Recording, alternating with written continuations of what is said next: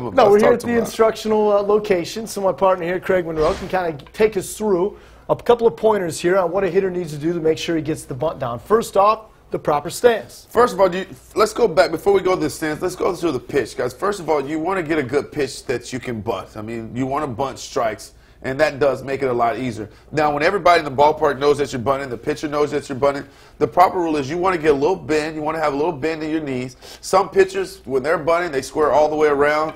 This way, for me, that was very uncomfortable. Didn't like that at all. But you just rotate. You rotate. You got a little bend. But notice the bat angle. Notice that the bat angle is not flat. It's up a little bit, right? Because this is why.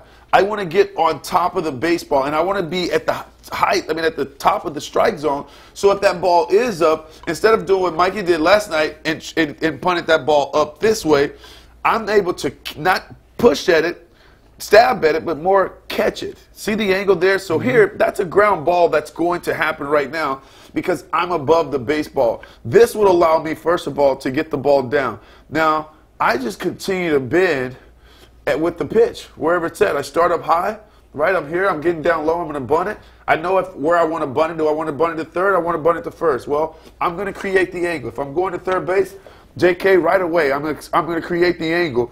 That angle there allows me to, even if I wanted to drag bunt, that gets to third. Now, if I wanted to go to first, you'll watch, guys, instead of pivoting all the way, they'll take that little step back. But look at my angle. I've created the angle that is going to go to first base. That's really how you're able to get it done. And dead in the baseball. And you're dead. Well, you want to catch it. Well, we call it, you want to catch it. You want to kind of give with the baseball.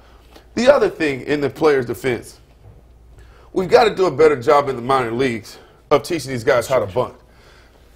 When you're in the minor leagues, you're a 3, you're a 4-hole hitter.